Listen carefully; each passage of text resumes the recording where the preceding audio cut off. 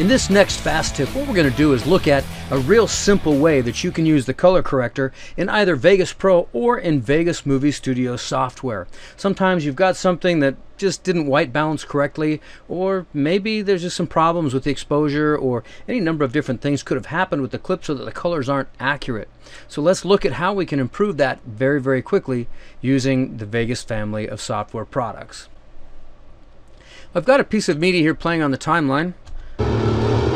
And let's go ahead and kill the audio. There we go. We'll just turn that all the way off. And the first thing we want to do is go up to our color corrector tool. And so we'll drag the color corrector down onto the clip. And we can see the color corrector tool there and see what's available. Now, one thing that we want to check before we do anything is be sure that this sync cursor button is turned off. And you can see that right here. I'll move it up so that you can see it just a little more of what's going on there. We have this sync to cursor button, and make sure that that is not enabled. If it's enabled, it's going to create some problems for us a little bit later on. All right, let's put our cursor on a frame that's got some problems. There we go. And I think I'm just going to park my color corrector right up here so that it's dialed in to one of my docking windows. It's going to make it a little bit easier to show you what's going on. Let's just select a small area here. Now you can see in this shot that it's very, very blue. The camera is not white balancing to the shot very well. The camera's in auto white balance mode, and so we want to correct that. So the first thing that we're going to do is come to our color corrector, and you can see here we've got some eyedroppers. Okay, the first eyedropper that we see here is to select an adjustment color, or we can select a complementary color. So the same thing on all three of these color wheels. We're going to start on the right hand side, and we're going to select an adjustment color. So let's click here. We're going to come over and find something that should be white. So let's just click on the white snow there. That's pretty obvious.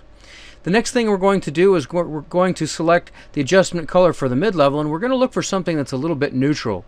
So let's just click on, say, a piece of this brush right here. Great, and that's neutral. And then finally, we're going to click on something here that should be black. So we're going to, again, grab that adjustment color, and let's look for something black, and we'll click on this coat right here. Okay, now you can see that our shot hasn't changed a whole lot, but let's compare the two. So this is what we had. Let's turn off the color corrector. That's what we had, and this is what we have. So you see we've taken some of the coldness out of that shot.